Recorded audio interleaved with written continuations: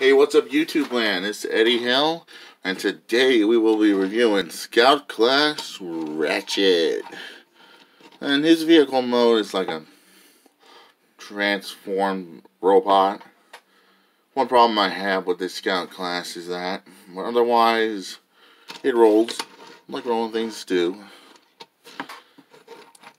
I don't have any other figures to compare this to, so let's get down to transformation, which is very easy. So easy. Down.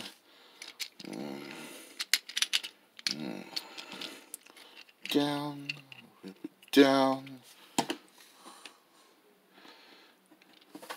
And here we have Scout Class-Ratchet. And if you can see his eyes, you see his little blue eyes, yeah.